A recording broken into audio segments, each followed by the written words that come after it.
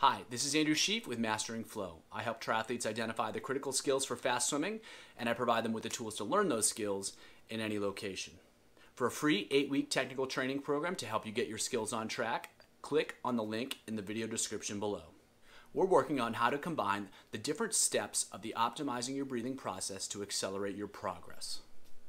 Triathletes are often challenged by the need to breathe rhythmically, and this can offset their breathing technique.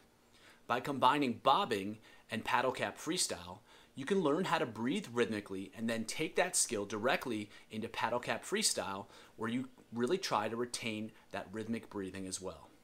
If your ability to breathe rhythmically and patiently is impairing your ability to execute paddle cap freestyle correctly, this is a combination that will work well for you.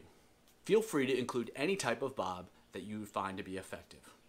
Watch the videos that follow for a reminder of the exercises, and then check out the sample sets that follow to see how to put it into action. For access to digital copies of all the sample sets I've created for this series and others, click on the link in the video description below, where you'll get free and immediate access.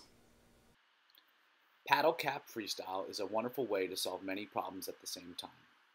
By requiring swimmers to keep the paddle on their cap, they must keep their head relatively stable throughout the whole stroke, especially the breath. This will help to correct problems with wiggling through the water.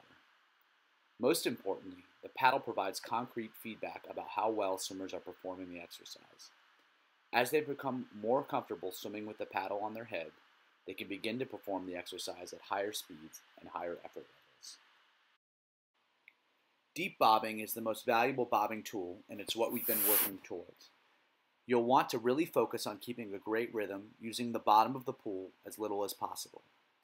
Control your breathing and pay attention to how you slow down as you drop in the water and how you speed up as you rise to the surface. That's the lungs doing their work. The more you can get comfortable bobbing in deeper water, the more comfortable you'll be with your breathing and your overall sense of safety in the water.